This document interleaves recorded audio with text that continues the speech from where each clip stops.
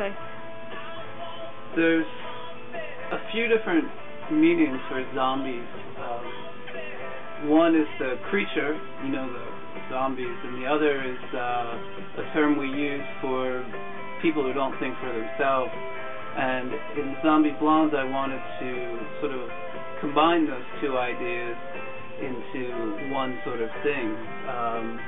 So you have these cheerleaders, or these popular kids who are actual zombies, flesh-eating kind of zombies, but also sort of mindless conformity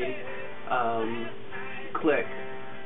So that was sort of the combination I wanted to get at, and I think that sort of creates a realistic feel to the horror in the novel, whereas the horror isn't just movie horror, but also the horror of everyday life of being a teenager.